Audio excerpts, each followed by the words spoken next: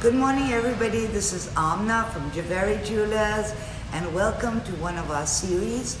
Today we wanted to discuss the three most popular ring styles, the engagement ring styles. The first one is the diamond solitaire, then the diamond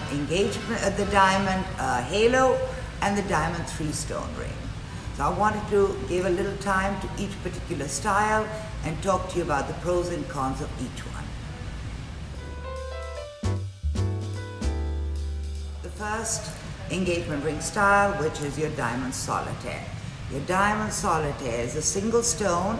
It can either have an accented band or it can have just a plain band around the shank. This is a classic, timeless style. It's a wonderful style to show off a big center stone. Solitaire. The diamond solitaire is a single stone, either in a 6-prong or a 4-prong, with either an accented band or a plain band. This is a great ring to show off your center stone. It adds a lot of light into your center stone.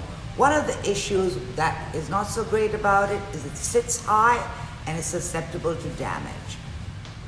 With the diamond solitaire, you can actually play with the band. So you can even do something like this, and I'll give you a close-up later, which is kind of like a cross ring with the stone in the center. And it's a very popular design right now. So the diamond solitaire, once you put bands on the side of it, you have a little protection, but that is a little bit scary to have a stone that sits so high.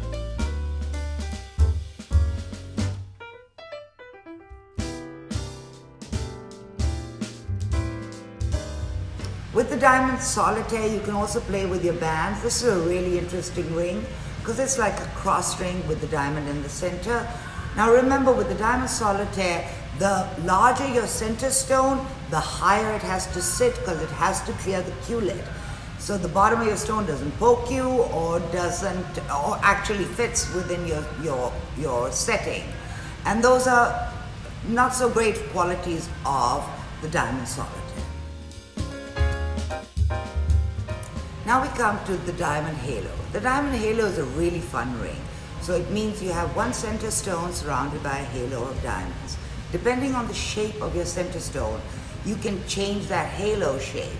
So you can have a princess cut with a square halo, a round with a round halo, or an emerald cut with an emerald halo.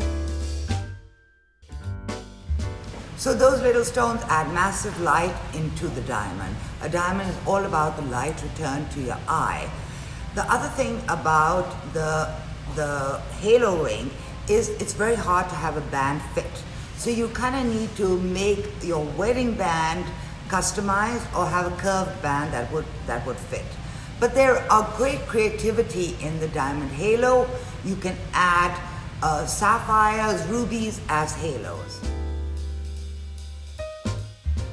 Now we come to the 3-stone ring.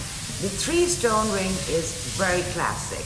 It's been around since the late 60s, and it's the past, present, and future ring. A center stone with 2 side stones on the side.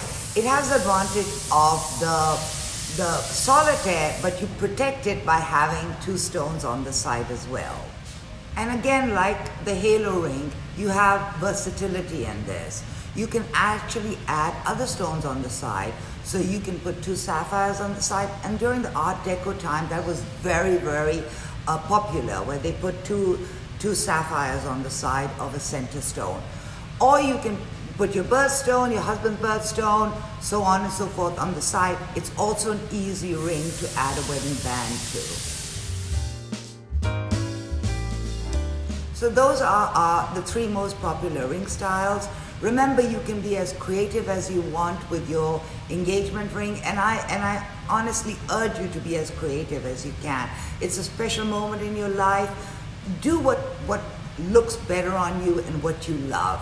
That's the best way to do it. So come on into Javeri Jewelers and let me show you our huge collection of bridal rings and engagement rings. We'd love to be part of your story.